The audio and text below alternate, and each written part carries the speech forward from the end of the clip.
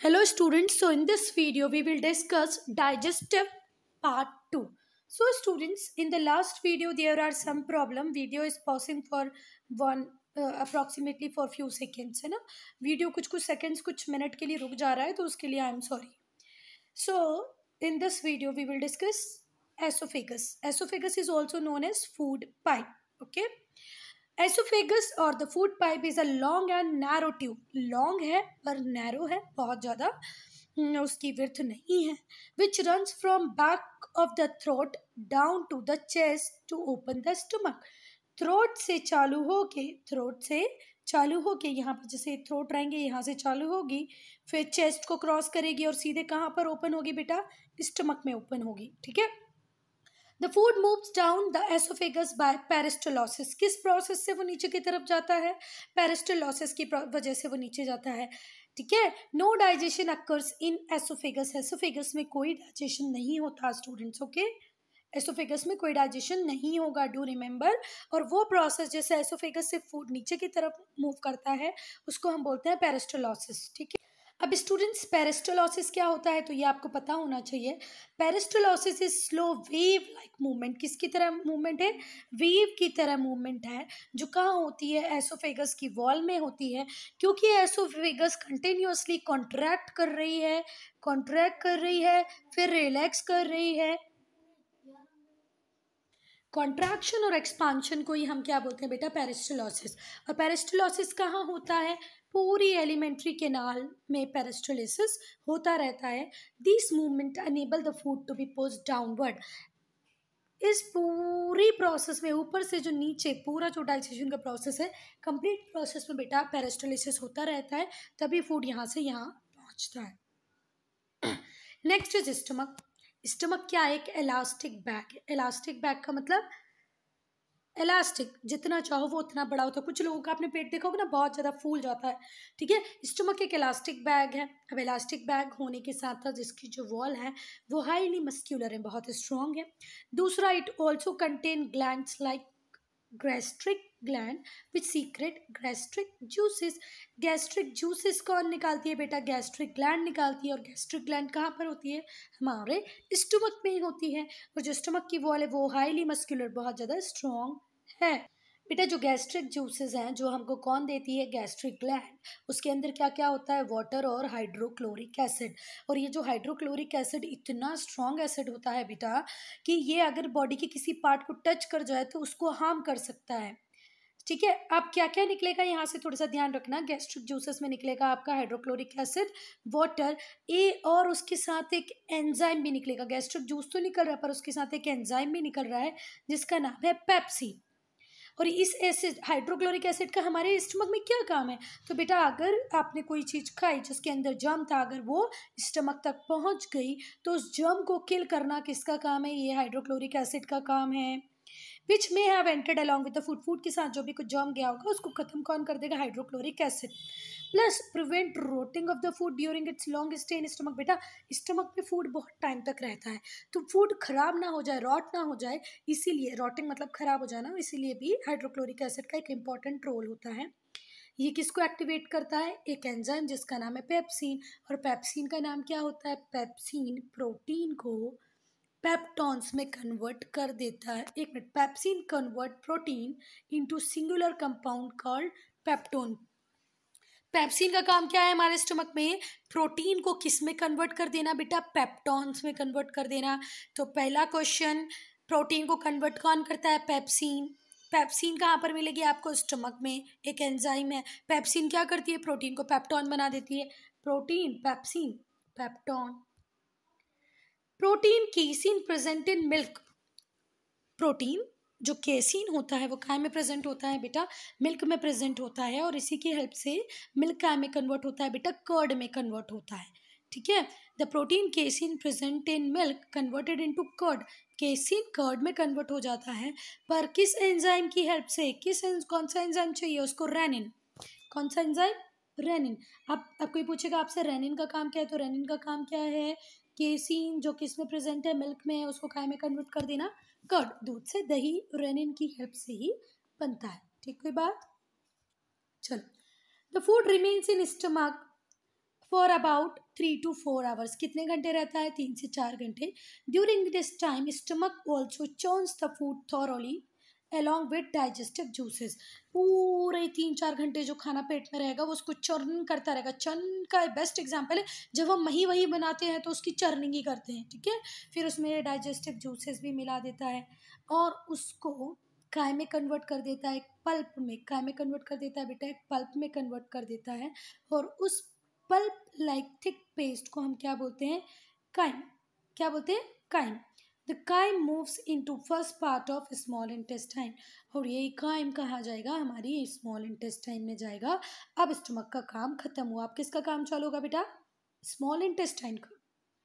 So students, small intestine क्या है? Small intestine is a long coiled tube. क्या? एक लंबी सी कॉइल्ड ट्यूब है, लंबी सी कॉइल्ड ट्यूब। और अप्रॉक्सीमेटली ये 7 मीटर की होती है। 7 मीटर्स की। कितने मीटर्स की होती है बेटा? 7 मीटर्स की होती है। The food remain in small intestine for about 3 to 5 hours. कितने घंटे के लिए? 3 से 5 घंटे के लिए रहेगा। फॉर डाइजेशन एंड एब्जॉर्प्शन, यहीं पे डाइजेशन भी होगा, फिर वो एब्जॉर्ब भी कर लिया जाएगा।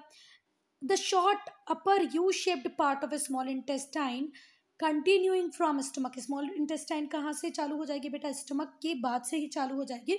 और स्टमक के पास से जब ये चालू हो रही है तो इसको क्या बोलते हैं? ड्यूडेनियम। क्या बोलते हैं? ड्यूडेनम।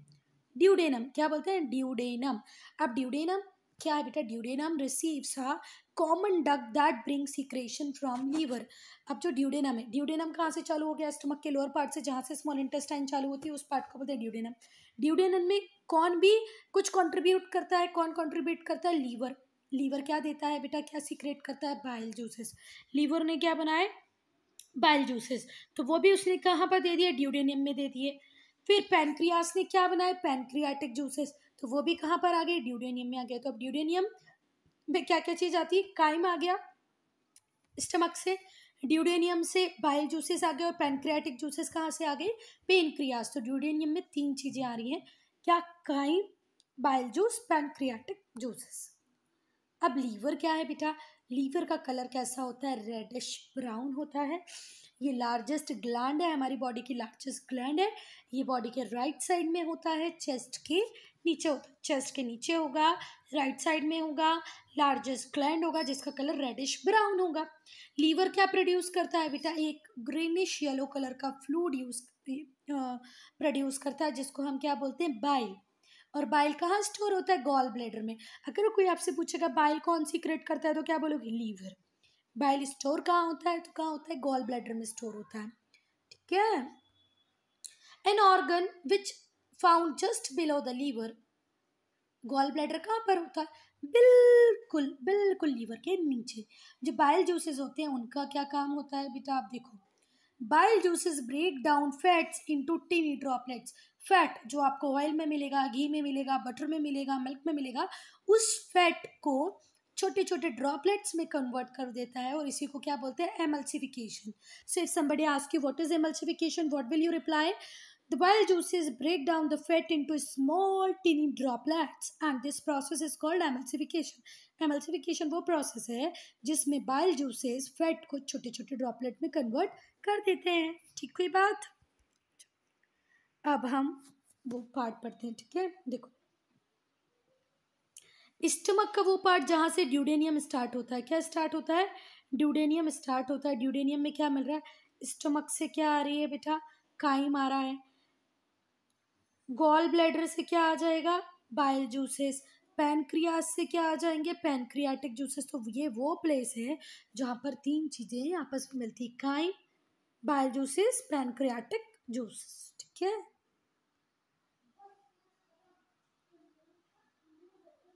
अब पैनक्रियास क्या होता है? पैनक्रियास इज लार्ज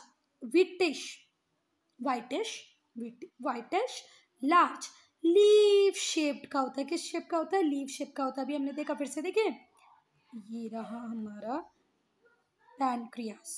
पैनक्रियास देखो दिख रहा है ना, पत्ती के शेप का, लंबा है, पत्ती के शेप का है, ठीक है। अब बच्चों ये क्या सीक्रेट करता है? Pancreatic juices. क्या सीक्रेट करता है? Pancreatic juices which is poured into ड्यूडेनियम। और किस में गिरा देता है? किसको में पोर कर देता है? ड्यूडेनियम में।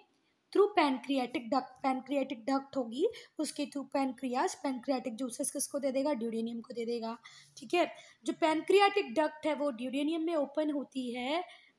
ठीक है, और वो अपार्चर कॉमन रहता है किस किस का, गाल ब्लैडर का और पैनक्रियाटिक का एक कॉमन अपार्चर है जहाँ पर दोनों ओपन होके दोनों की दोनों कुछ डंप कर देते हैं, कुछ पोर कर देते हैं किस में, ड्यूडेनियम में। अब पैनक्रियाटिक जूसेस का काम क्या है बेटा, पैनक्रियाटिक जूसेस में एंजाइम होते हैं जिनका नाम है अमाइलस और ट्रिप्सिन, अमाइलस ट्रिप्सिन लिपास, लाइपास ट्रिप्सिन अमाइलस किससे निकलते हैं, पैनक्रियाटिक जूस से। अमाइलस का काम क्या है बेटा, स्टार्च को माल्टोस में कन्वर्ट कर देना, अमाइलस का काम क्या है, स्टार्च को माल्टोस में कन्वर्ट कर देना। ट्रिप्सिन का काम क्या है, प्रोटीन को पेप्टाइड्स में कन्वर्ट कर देना। प्रोटीन एंड पेप्टोन्स, प्रोटीन से जो पेप्टोन्स इसके पहले वाली स्टेज में बन गया था, प्रोटीन से क्या बन गया था, पेप्टोन। ठीक है, अब पेप्टोन से पेप्टाइड्स कौन बना रहा है, ट्रिप्सिन। लाइपेज का काम क्या है, जो एमल्सिफाइड छोटे छोटे टुकड़ों में जो फैट आया है उसको कन्वर्ट कर देना फैटी एसिड्स में और ग्लाइसरॉल में। क्या बात समझ में आ गई। पेप्टोन्स पहले बन गया था, किस स्टेज में बन गया था पेप्टोन्स बेटा, यहाँ पर प्रोटीन को पेप्सिन ने पेप्टोन्स में कन्वर्ट कर दिया था। अब ये ही पेप्टोन्स और छोटे यूनिट में कन्वर्ट हो जाएंगे, उसको क्या बोलेंगे, पेप्टाइड्स। वहां पर कौन काम कर रहा है, अब यहाँ पर ट्रिप्सिन, यहाँ पर कौन काम कर रहा है, ट्रिप्सिन। ठीक है, पेप्टोन्स को पेप्टाइड्स में कन्वर्ट करी। लिपास का काम क्या है, जो एमल्सिफाइड फैट है उसको फैटी एसिड और ग्लाइसरॉल में कन्वर्ट कर देना। ठीक हो गया। सेकेंड पार्ट है, पहला पार्ट ड्यूडेनियम हो गया स्मॉल इंटेस्टाइन का, सेकेंड पार्ट है जेजिनम। अब जेजिनम में बेटा कोई डाइजेशन नहीं होता, कोई डाइजेशन जेजिनम में नहीं होगा। अब जो सेमी डाइजेस्टिव फूड है वो कहाँ पर, लास्ट पार्ट में ट्रांसफर हो जाएगा और उस लास्ट पार्ट को क्या बोलते हैं, इलियम। क्या बोलते हैं, इलम। ड्यूडेनियम, जेजेनियम, इलम। अब इलम में एक इलम क्या है, ilium narrow, long narrow coil tube है, बहुत लंबी है पर सकड़ी है, मतलब नैरो है और क्वाइल ट्यूब है।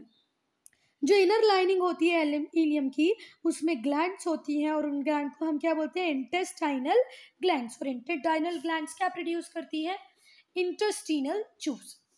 फिर से लास्ट पार्ट है इलियम, इलियम नैरो है, क्वाइल ट्यूब है। इलियम का काम क्या होता है, इंटेस्टाइनल ग्लैंड्स इलियम के अंदर होती हैं जो क्या प्रोड्यूस करती है, इंटेस्टाइनल जूसेस। इन जूसेस के अंदर कौन से एंजाइम होते हैं, ट्रिप्सिन, माल्टास, सुक्रास, लैक्टास। ठीक हुई बात, ट्रिप्सिन, माल्टास, सुक्रोस, लैक्टास। अब बेटा जो पेप्टाइड्स बन के आ गए थे, ट्रिप्सिन से पेप्टाइड्स बन के आ गए थे, अब उनको और छोटे पार्ट में तोड़ना है, उनको क्या बनाना है, अमीनो एसिड। माल्टोज से क्या बनेगा, ग्लूकोज। सुक्रोज से क्या बनेगा, ग्लूकोज एंड फ्रक्टोज। और लैक्टोज से क्या बनेगा, ग्लूकोज एंड ग्लैक्टोज। ठीक है, ये अब कौन करेगा, लास्ट स्मॉल इंटेस्टाइन का लास्ट पार्ट। ये जो एंजाइम्स है इनकी रिएक्शन से कार्बोहाइड्रेट ग्लूकोज में कन्वर्ट हो जाएगा, प्रोटीन अमीनो एसिड में कन्वर्ट हो जाएगा, फैट फैटी एसिड्स और ग्लाइसरॉल में कन्वर्ट हो जाएगा। ठीक हुई बात। अब absorption of digestive food in small intestine. अब एब्जॉर्प्शन होगा बेटा डाइजेस्टिव फूड का। ठीक है, जो इनर लाइनिंग है, जो अंदर का जो स्मॉल इंटेस्टाइन है उसमें बहुत सारे टीनी फिंगर लाइक प्रोजेक्शन होते हैं, मतलब अपनी उंगलियों की तरह प्रोजेक्शंस होते हैं जिनको आप विली बोलते हैं, और सिंगुलर में विलियस है और प्लूरल में विली है। विली क्या करती है बेटा, the Willie greatly increase the inner surface area for absorption. ये जो छोटा सा एरिया होता है फिंगर लाइक प्रोजेक्शन, इस एरिया को बढ़ा देते हैं जिससे इजीली एब्जॉर्ब हो पाए। क्या एब्जॉर्ब हो, डाइजेस्टेड फूड। अब फूड तो बेटा क्या बन गया है, फूड बन गया है glucose, ammonia acid, fatty acid और ग्लाइसरॉल, इनमें कन्वर्ट हो गया पूरा फूड आपका। तो देखो मैं आपको बिल्ली दिखाती हूँ, ये रही बिल्ली, फिंगर की तरह प्रोजेक्शन, यहाँ देखोगे तो पता चलेगा, ये ऊपर नीचे होके स्पेस बनाते रहते हैं, और ये रही मस्कुलर वॉल।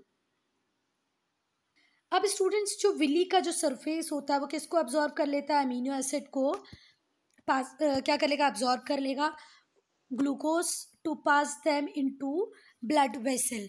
विली का काम है अमोनिया एसिड और ग्लूकोज को अब्जॉर्व करके कहाँ दे देना, ब्लड सिस्टम को दे देना, where the fatty acid pass into special tube called blood vessel. तो ध्यान रखना, विली का काम सिर्फ क्या है, अमीनो एसिड को अब्जॉर्व करो, ग्लूकोज को अब्जॉर्व कर लो और किसको दे दो, ब्लड सिस्टम को दे दो। पर वहीं पर एक स्पेशल ट्यूब होती है किसके लिए, फैटी एसिड। फैटी एसिड वहाँ से अलग हो गया, इनकी दोस्ती टूट गई। अब फैटी एसिड कहाँ पर आ जाएगा बेटा, लिम्फ वेसल में। ठीक है, so this is part 2. Rest part I will cover in part 3.